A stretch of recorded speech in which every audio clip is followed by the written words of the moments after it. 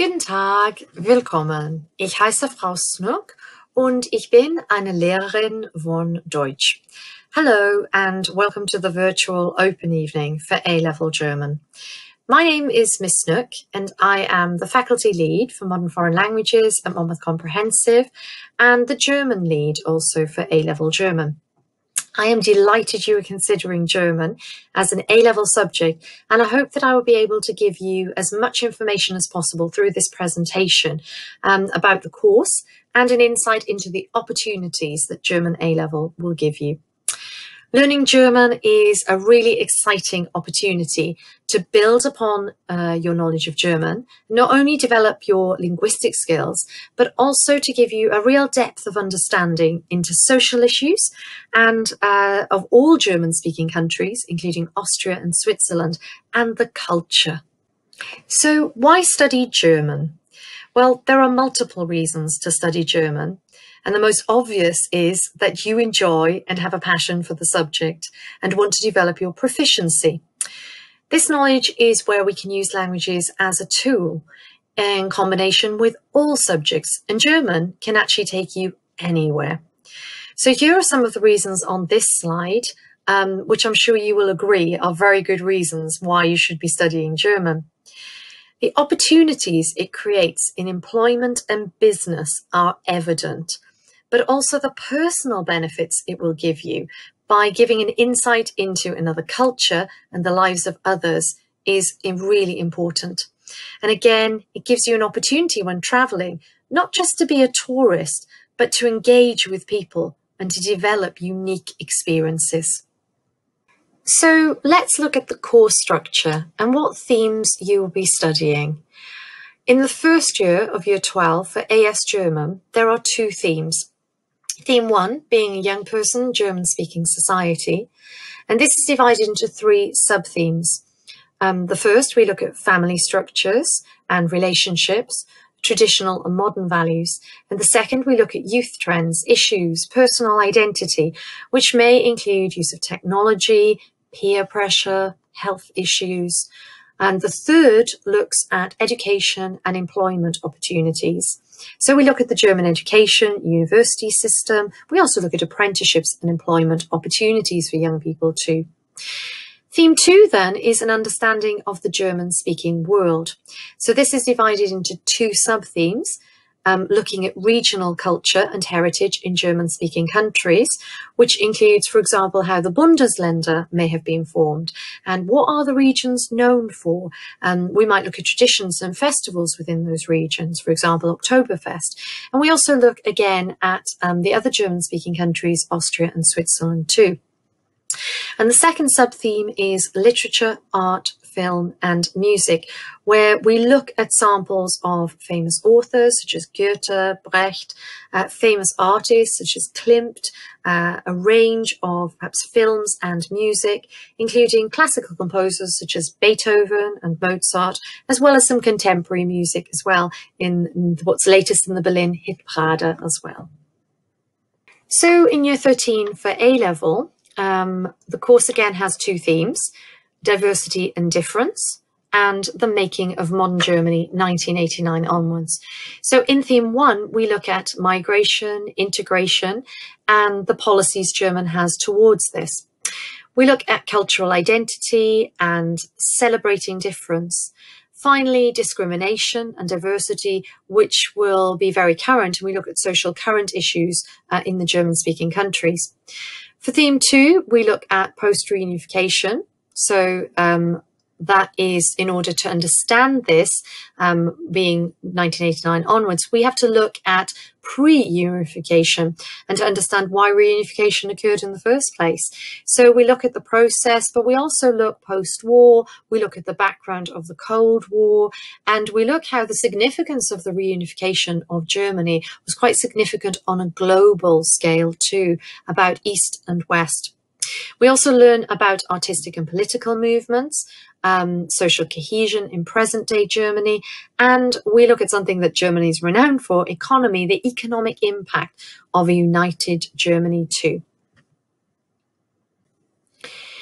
In addition to the topical themes, we also study literature and film. So in Year 12, we study a specific film, Barfuss, and in Year 13, we look at the literary work of Friedrich Dürrenmatt, Die Physiker, and it's obviously the physicists. So this gives students, and it gives you, a real opportunity, not only to be fully immersed in the language, but to also develop an insight into social issues. The study of literature and film develops an understanding of language structures, vocabulary, manipulation of language, and total immersion. For the film, you'll be listening to it in German, and for the book, you'll be reading immersion. So these are really good to improve our receptive skills, as well as being able to use them in our productive skills. It's also a real opportunity for us to develop our thoughts and opinions about issues. And this is really important because this is where we develop our critical analysis and really develop that justification of our viewpoints too. The film Barfuss is a romantic comedy, explores a relationship between two people who are perhaps for different reasons outsiders within society. However, through a journey of adventures together, they come to learn about what they truly want and how they can achieve it together. And we also learn about social perspectives. We learn about society and how wealth is perceived, how position and power is perceived. We also learn about attitudes to mental health too. And then going on to the play that we study in Year 13, the literary work is written by a renowned Swiss writer, Friedrich Dürrenmatt.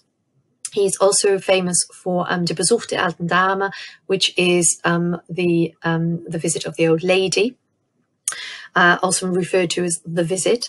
And it explores the ethics of science and humanity's ability to handle it, and particularly looks at how perhaps we can manipulate knowledge for personal or powerful gain.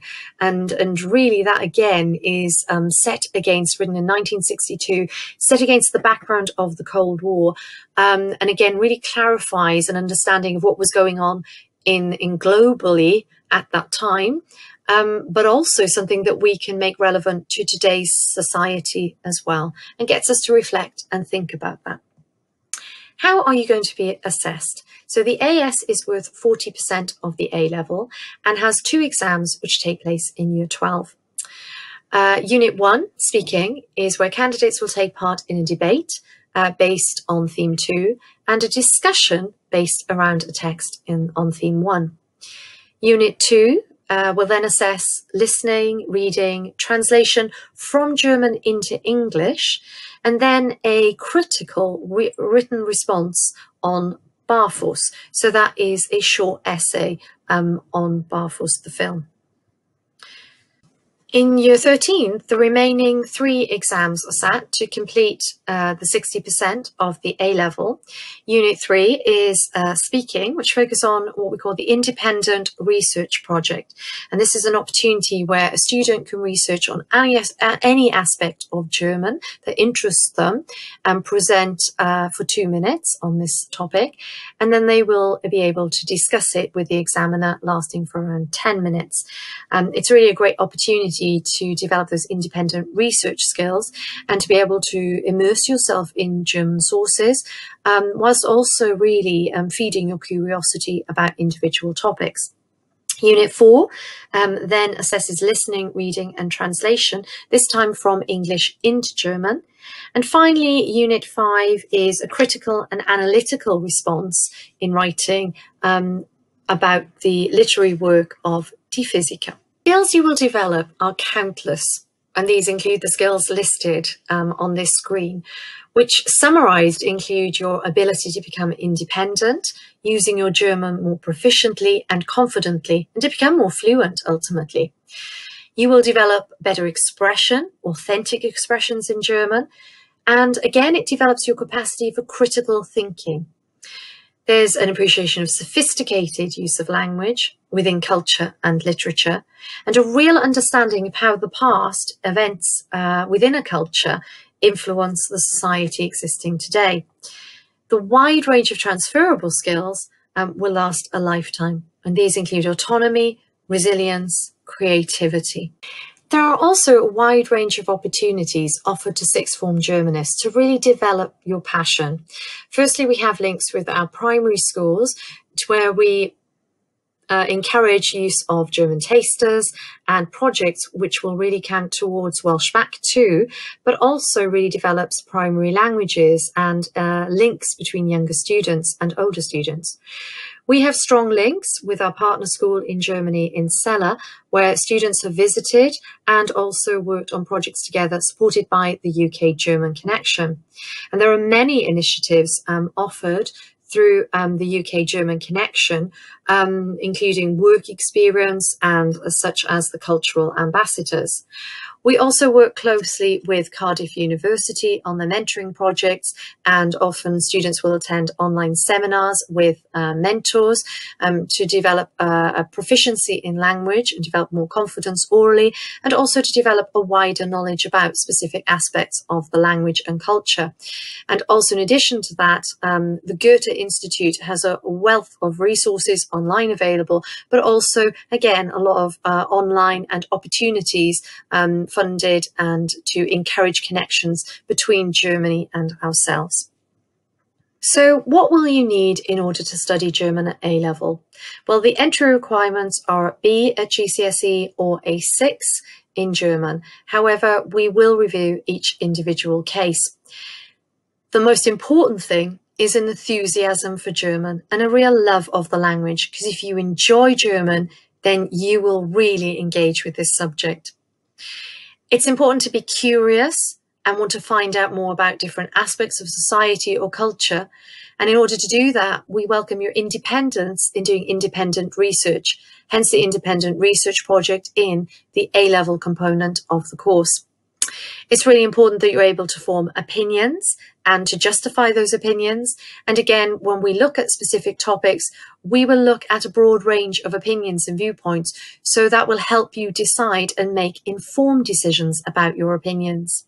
And then there's obviously resilience, which we really encourage, because we know that A-levels can be sometimes challenging, particularly grammar in German could be challenging. But if you have the resilience, you can overcome and you can understand all components of the language. And you will have my full support in order to be able to do that. So what are the future pathways and where will German take you? Well, German can absolutely take you anywhere. It'll have, as the quote says there, enables you the flexibility to proceed with anything, be it further study or whether it be employment, and in all aspects. As we've discussed, German is a tool, a language that can be used in any aspect, any discipline. So, for example, business, we know that the language of German is very important for the relationships there in business. And it's particularly, as we discussed, German being one of the strongest economies and one of the greatest production of perhaps engineering and other such areas or fields, it's really important for business. Then we have science and research. German is the second most commonly used scientific language, third largest contributor to research and development, which therefore we have a lot of combinations of students taking sciences with German. It's really important that, as we know in our 21st century, we have communication, like websites, technology is again, so important. And again, they're looking for translators, interpreters, publishers, and Germany is ranked number 5 in terms of annual publication of new books. And then there's the obvious of tourism and hospitality, where tourists from German-speaking countries travel wide and far. So we're looking at a global scale. It doesn't mean that this will enable you just to work in this country or a German-speaking country. We are talking globally. Languages really do help you have those opportunities and are a springboard to other languages too. And there are great opportunities supported again by the Goethe Institute and the UK-German Connection for you to study and work in Germany too. Germany really encourages funded opportunities for that to happen. So where have some of our students gone once they've completed their A-level German? So you can see that there's a broad range of combinations there. So you could go on to study German specifically at university. You could also go in a combination with a more traditional European language, or as we can see here, German and Japanese has been studied, where we have perhaps a diverse, a different perhaps language as well. We also encourage combinations of other subjects. So we have German and philosophy or German and history. And you can see here there are a range of Russell Group universities. We also have a great history of linguists who go on to study at Oxford and Cambridge, and we are well equipped to support students with the LAT tests and preparation for interviews at Oxford or Cambridge. There's one example here of a student who took French and German but went on to do French and Italian at Cambridge. And again, you know, the combination of languages can just be a springboard sometimes to creating or studying a new language. Then we also have the Science Link, where we have students who have done biochemistry with an international year at Birmingham University. We also have the non-university route, where we have a student who went on to study an apprenticeship at a German printing firm with a site in Bristol, who studied 2 years then in Germany as part of their apprenticeship training, and then every year has training in Germany. And then we also have one of our students who has gone on from an history and international relations degree at Exeter University and is now studying at the Berlin University, a master's degree in global history. So, thank you so much for listening. I hope that this presentation has answered a lot of your questions. However, if you still have any questions, please don't hesitate to contact me on the email address that you see on the screen now. The most important thing that is left for me to do is to pass on to the viewpoints of students. So I'm going to introduce you now to some of the students who are going to give some more information about themselves and aspects of the German A-Level course. Okay, danke schön für deine Aufmerksamkeit. Hallo, ich heiße Rebecca und ich bin 16 Jahre alt. Hi, my name's Rebecca and I'm 16 years old. Ich habe von der 7. Klasse bis den 11. Klasse Klein Gesamtschule besucht, deshalb ich neu zu Monmouth Gesamtschule bin. So I went to Klein Comprehensive School from years 7 to 11 and therefore I am new to Monmouth Comprehensive. Ich habe Deutsch, Französisch und natürlich Felisisch für meine GCSEs studiert und ich wählte Deutsch für mein Abitur weiter studieren mit Mathe und Betriebswirtschaft. So I studied German, French and obviously Welsh for my GCSEs, and I've chosen to continue studying German for my A-Levels along with Maths and Business Studies. Ich liebe Mathe und Betriebswirtschaft, jedoch mein Lieblingsfach Deutsch ist. Es gibt viel zu lernen und ich glaube, dass Fremdsprachen viele Möglichkeiten für die Zukunft bieten. So I love maths and business studies, however my favourite subject is German. There is so much to learn and I believe that foreign languages provide so many opportunities for the future. Ohne Zweifel, dass Fremdsprachen manchmal schwierig sind, aber müssen sie die Gelegenheit ergreifen, weil sie viele Ressourcen gibt, einem zu helfen. So without a doubt, foreign languages are sometimes difficult. However, you must embrace the challenge because there are lots of resources available to help you. Wenn ich die Schule verlasse, möchte ich auf die Uni gehen, ein Hochschulabschluss in Deutsch zu machen. Danach hoffe ich Lehrerin werden. When I leave school, I would like to go to uni in order to do a German degree. After that, I hope to become a teacher. Ich möchte für ein Jahr oder 2 in Deutschland arbeiten, weil ich meine Deutschkenntnisse benutzen und üben kann. Außerdem denke ich, dass es eine gute Erfahrung sein wird. I would like to work in Germany for a year or two because I can use and practice my German knowledge. Also, I think that it would be a good experience. Danke für Hören und viel Glück. Thank you for listening and good luck. Ich heiße Mason und ich bin 16 Jahre alt. Für mein Abitur studiere ich Biologie, Chemie, Mathe und Deutsch. Hello, my name is Mason and for my A-Levels I'm studying Biology, Chemistry, Maths and German. Ich lerne gerne Deutsch, weil ich es interessant finde und wenn man andere Sprachen spricht, kann man andere Kulturen erleben. I enjoy learning German because I find it interesting and when you speak other languages, you can then experience other cultures.